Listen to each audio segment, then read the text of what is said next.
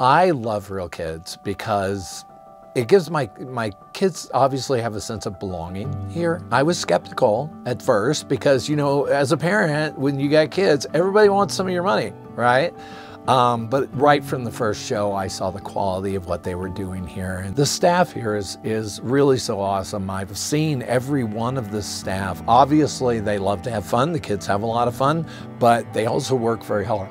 I told the older owners many times that I'm very happy that my kids have them as role models because they are very good role models.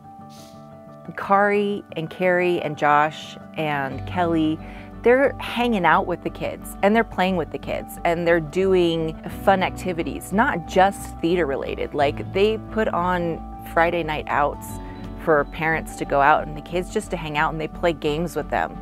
It's a community. And I really like, as a parent who has a kid that loves theater, he's in an environment that has so far been really, really healthy. She loves spending time here and she's made some incredibly close friends.